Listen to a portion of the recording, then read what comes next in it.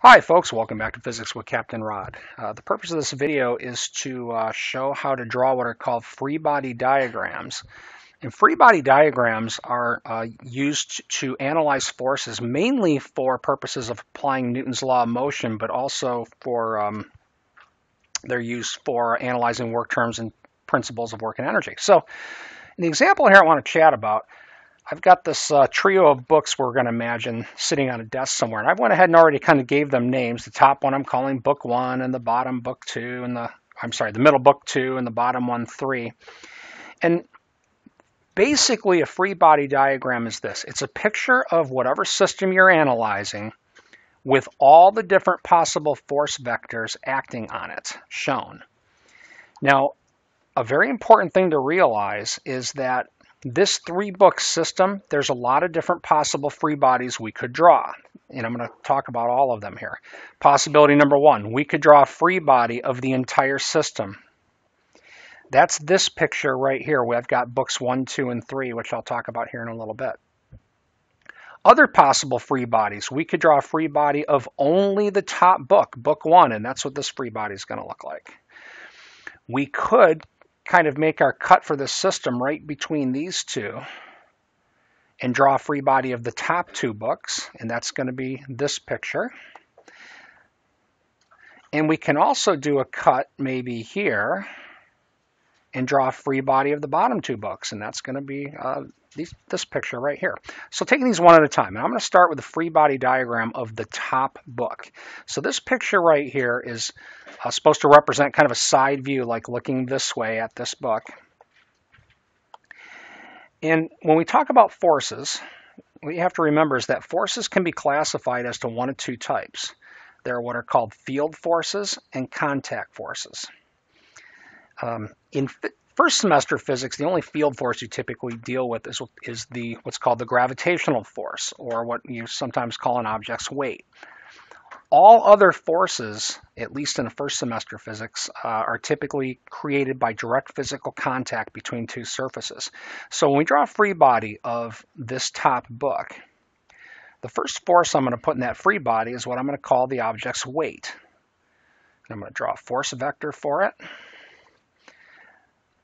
We could just maybe call it W, or we could call it maybe F sub G for what we call the gravitational force. It doesn't really matter. I'm going to go ahead and just leave it W, which is supposed to represent the weight of the book. Now, I like to draw my force vectors like I have it, but the truth is you can take this force vector and draw it anywhere along this line. This line is a special line. It's called the line of action. So I could have drawn it more like it's pushing on the book if I wanted to, or you can draw it anywhere in between. You can't necessarily move them around left and right, though. Gravitational forces belong at a place called the center of weight, or the center of mass. For now, I'll just say in the geometric center of the book, and I'll talk in more detail about center of mass in another video. So here's a force vector that represents the weight of the book. This book might be 2 pounds or something like that, and that would be the magnitude of this force, and the direction is down. Now, if this were the only force acting on this book, that book would accelerate downward. Right? It's not. It's sitting here in this nice pile, and that's because there's another force. In between these two books, acting at the surface between books 1 and 2, there's another contact force. That contact force pushes down on the middle book, and that force is pushing up on the top book. That's an example of a force that in physics we typically call a normal force. I'm going to go ahead and draw it in black. Normal is just a kind of a strange word for perpendicular. This force makes a right angle to the surfaces that are in contact, and that's why it's called a normal force. And again, normal is just a fancy word for perpendicular or right angle. Now, there's several different normals in this example. There's a normal force between books 1 and 2. There's a normal force between books 2 and 3. There's also a normal force between book 3 and the surface that's supporting them. So there's 3 different normals here, and we have to keep them straight. Because this is the normal between books 1 and 2, I might call it something like normal 1, 2 for the normal between books 1 and 2. And that's pretty well it. This free body diagram is done. I'll talk a little bit now about if we define our system like this. And again, going back to my picture, if we define our system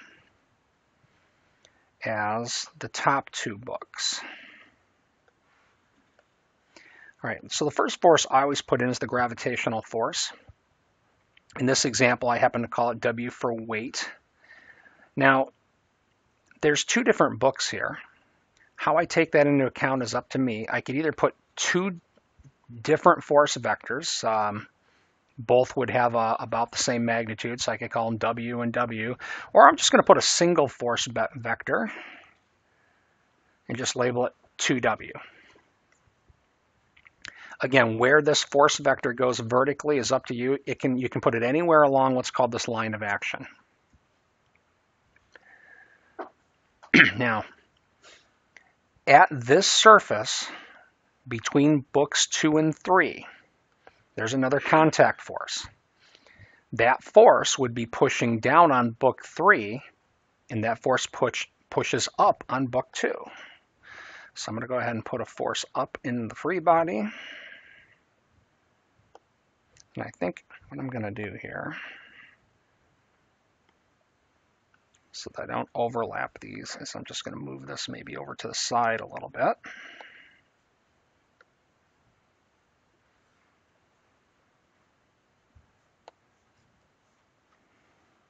That force vector would be up. Now that's the normal between books 2 and 3. So I might label it something like N23. You'll also notice that I made this vector, I tried to make it roughly twice the length of this one. And same thing with this guy. And again, this video is going to be about just how to draw the free bodies. I'll write separate videos about how to write equations for them. A very important point to realize is you'll notice that I have not included any force between those surfaces. All right.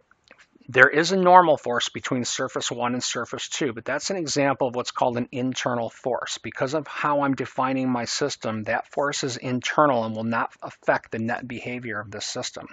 Even if I did try to include it, that normal would be up on book 1 and it would be down on book 2. And it ends up adding to 0 anyway. So we're not going to include internal forces in our free bodies. So that normal between 1 and 2 is done. Third possible combination. All right, let's talk about books 2 and 3. So now we're talking about defining our system like this, separating it off. First force I'd like to put in that free body, again, is the weight. And this time I'll go ahead and, draw that force vector like so. And again, there's 2 of them. There's 2 weights. So I'll go ahead and put 2W. You could also put 2 individual force vectors labeled W and W would be perfectly fine. And again, you'll notice this time I drew it kind of on top, more like it's pushing than pulling. These force vectors can go anywhere along their line of action.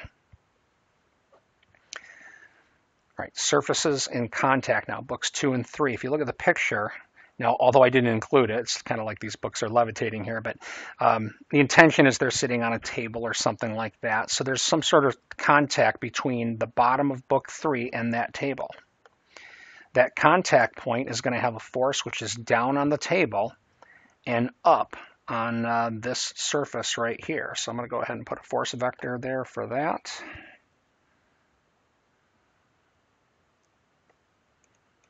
And that's the normal between book 3 and the table or whatever surface is holding it up. I'll go ahead and put 3T. We'll assume it's a tabletop holding them up. And that's what a free body of the combination of books 2 and 3 might look like. Again, you'll notice that even though there's surfaces in contact here, I'm not including any normal forces for that surface because those forces are what are called internal. They do not affect the net behavior of the system. Okay, last but not least, we're going to draw a free body now of the whole kit and caboodle.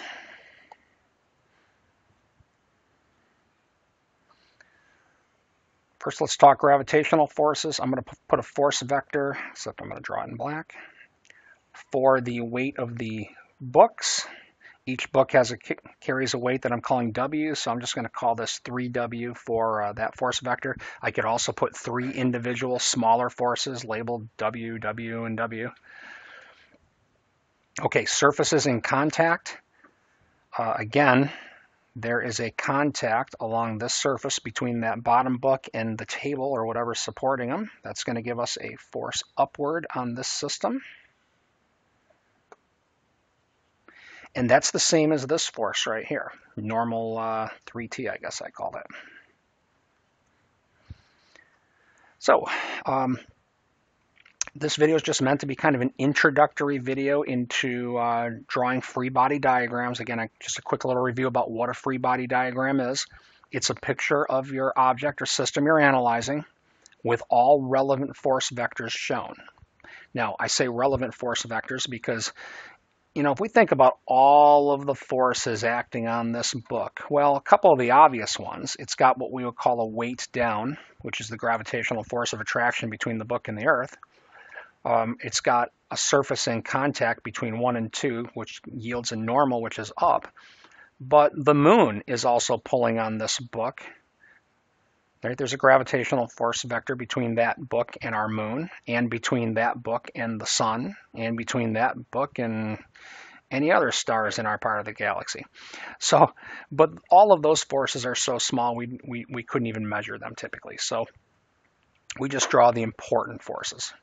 One of the most common types of forces is the normal force. You'll see a normal force between any 2 surfaces in contact. That force will always make a right angle to the surfaces. So, hope this video helps at least be an introduction into how to draw free body diagrams. Have a great day.